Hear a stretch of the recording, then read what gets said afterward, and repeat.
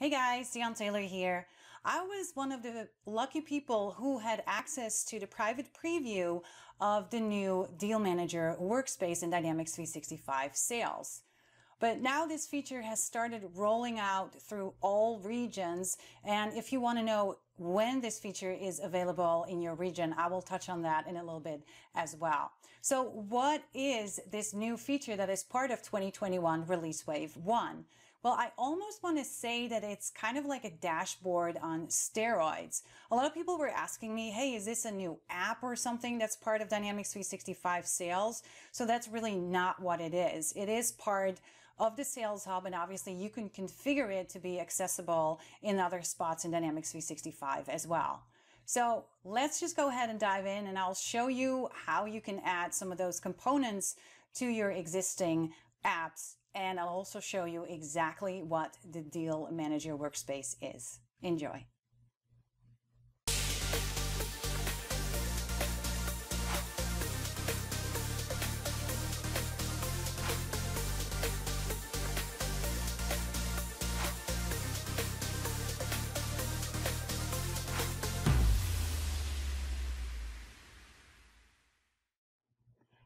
So the version that the Deal Manager Workspace is a part of is the 9.0.21072.10001. So it's really the 21072 that you're looking for. And if you want to see when this is going to be available in your region, you want to go to that URL that you see up here, docs.microsoft.com/e N-US Dynamics 365 released versions / Dynamics 365 sales.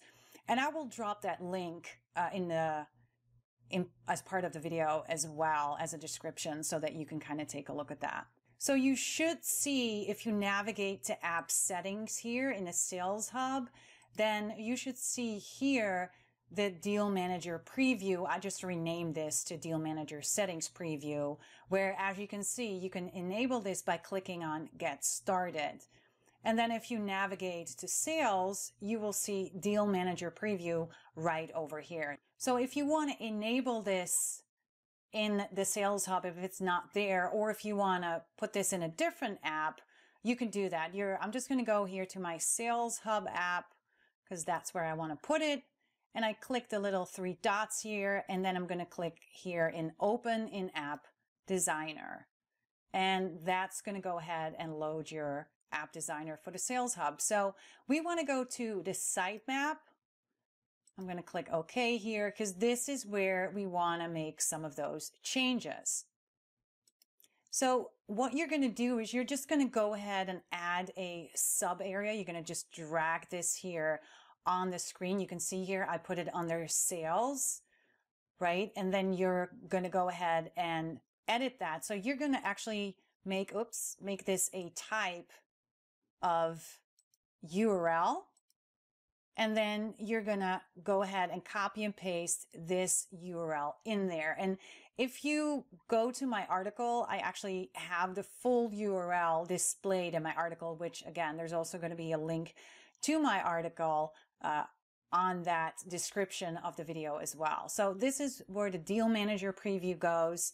And then if I click on App Settings, right, here's my Deal Manager Settings, which is basically the same thing. You're going to say this is a URL, and you're going to enter this URL here in this URL field. And then obviously you can give it a title as well.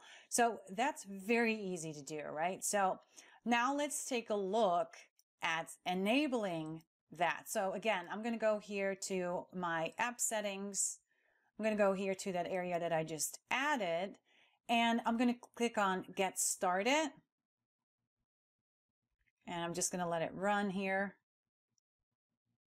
And then you can see that my preview is now enabled. And there's a couple of settings that you have here. So you can choose who will be able to use the Deal Manager by selecting security roles, right? You can say, I'm going to do all security roles, or if you just want to give this to specific security roles, you can do that as well. I'm going to leave this to all security roles. Then you also have the ability to customize, or as I like to call it, configure really the workspace, right? We can actually add a JavaScript library in here as well. Now, I'm not a developer. I don't know a lot about JavaScript, but I'm sure that the developers amongst us are going to be very excited about this guy. Then we have the ability to manage the two charts that actually come with the Deal Manager Workspace. You can see here, there's some properties here, right? If I click on this, let's go to the bubble chart deal tracker. You can change the name of that. You can change the axis, right? The horizontal, vertical, and you can also change the segment by session. And then obviously here you can change the size, how the size is measured, right? In this case, obviously we want to have that revenue amount for that. But this is kind of what you have the ability to work with. Again, the sort legends, there's only two, start to finish and finish to start, but you can kind of play around with that. And then we're going to have some tooltips. So tooltips is really when you hover over the chart, you're going to get some information that's being fed back to you through a tooltip, right? So for example, who is the customer, right? The potential customer for that particular opportunity that you're hovering over. What's the status of that pipeline phase, estimated revenue, etc. So you can move this stuff around, right? In the order that you want it to show. And you can also add some fields, right? Let's add actual close date. Well, it doesn't make any sense actually, but what you can do here is you can really kind of add some stuff. Let's do some budget on here as well. And then maybe I want to move that up, right? So you can do that. You can see here, there's a max of 8 of those, right? Limit of 8 fields is reached. So if you want to add a different field, we got to remove one first. And then you can just go ahead and save that. So for the sales funnel, the only thing that we could really update here is just that chart name. We can't make any other changes to that. And then when you're done with this, all you have to do here is click publish. And then we're just going to give it a couple of seconds here to save and publish the settings.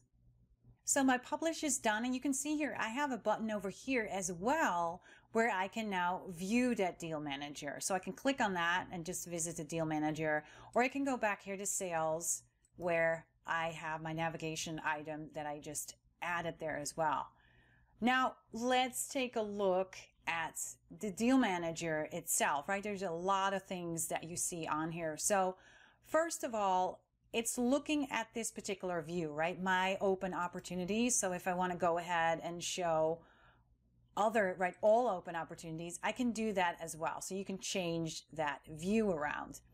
The other thing that you can do here is you can add filters here yourself. If I click on this, right, I can start to add some filters on this, then apply them, add more filters even, right, like we're used to in the regular views. And then I can apply those or reset those. I also have the ability to either keep this combo list, which is showing me a chart, and then the view below here, or I can just go to a list view as well, right? And that's kind of taking away that chart that we saw in the combo. We also have the ability to edit the metrics, and the metrics is what you see up top here, right? You can see pipeline value, number of deals in pipeline, etc. So if there's additional things that I want to show, I can just add a metric, start entering the information, right? What's my metric field name? I can go ahead and let's just say budget. I can enter a description, and I can also put that aggregate function in there as well. So let's just go ahead and say sum, and then we can put some additional information, some filtering in here as well. Right? And then whether or not I want to show it, if I do, then obviously I need to go ahead and check that box. So once that's done, you can now see here that my total budget, that sum of budget of those opportunities is 178K. Right? So this is kind of how you can configure or customize or whatever you want to call that, obviously. Now, we also talked a little bit about that screen pop-up or whatever you want to call it, right? That we were able to configure earlier in settings. So if you kind of hover your mouse over one of those bubbles, you're going to get those fields, right? I can see who the potential customer is, the status, pipeline phase, etc. So that's kind of how you can take a look at that information. Now you also see below here, you can see all of the opportunities, right, that I have in this particular view. I can go down here, right? I can view all of those. I can also edit the opportunity. If I click on this, this is allowing me to change my topic, right? You can see that in here as well. I can change the customer. I can change the date here, this estimated close date, etc. Now I can also just pop this window out, right? So it's going to sit on top of my Deal Manager workspace, and I can view and edit that record here in this pop-up window. This just brings it to the full opportunity form, and I can start adding stuff here as well.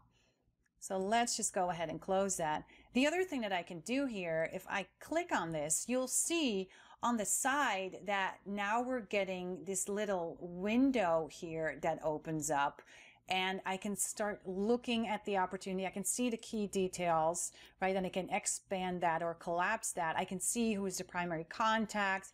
I can view notes and tasks. I can add notes from here as well. I can just go ahead and start entering a note. I can attach a file, right? And I can also add other activities. So like an appointment or an email, or maybe even a phone call. So you can see that you have a lot of access and ability to view and edit some of these records. Now, the nice thing that what I really liked here as well is if I actually click on a link, right, a related record from the opportunity in here, let's go to Maria. If I click on that, that will now load Maria's information in that side pane. And again, I can go ahead and add notes.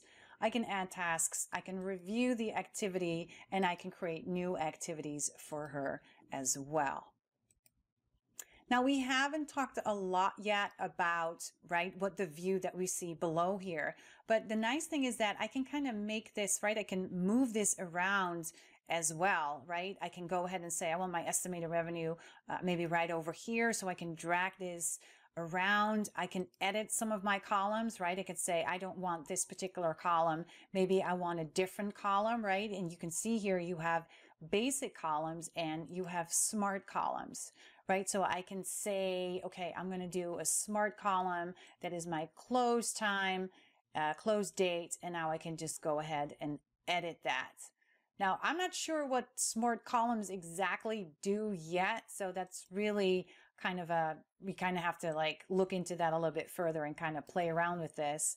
But that's what that smart column is. And then obviously I can also do a quick find from here and just find some of the opportunities that I'm referring to, that I'm looking for, right? Again, all accessible from within this new Deal Manager workspace. Now, there are a couple of things that are not yet available in the Deal Manager workspace. So let's take a look at that. So currently, related entities are not supported yet in the Deal Manager workspace. Now, you can add a related entity to the filter, right, by using that more filters option, but that condition will then display an error state. So you would want to then create a Deal Manager view and then add that filter condition with the related entity right over there. Now, the other thing is with charts, the segment list is only limited to 2 fields, right? You saw that when I was trying to customize that bubble chart, that we only have that option to change the segment by option, which really indicates the color of that bubble. And currently this only will support the pipeline phase field and the opportunity grade field. So hopefully that's going to be a lot more fields, right, once this comes out. And then obviously I already showed it to you, right? That funnel chart cannot be customized. The only thing that I can change there is really the name of the chart. So I can't do anything else with that. And the other thing that I didn't talk about yet is that those smart fields that I just showed you, those are not supported in Tooltip. So you can use the regular fields or the basic fields, whatever you want to call them, but you cannot use those smart fields yet. And then lastly, something about personalization. any personalization that you do in the Deal Manager Workspace, you cannot save that to a view. So you saw earlier that I changed the metrics and I edited some of the columns and you can add some filters. They cannot be saved to a view, but the changes will stay there until you actually, sign out. So if you want to save some of those changes, what you really want to do, particularly with like if you're adding columns and stuff, you just want to go ahead and create a view, right? And then change to that view. I hope you enjoyed this video, and if you did, please don't forget to hit that like button. Also, don't forget to subscribe so you'll never miss another episode again. Thanks again for watching, and have a wonderful day, guys.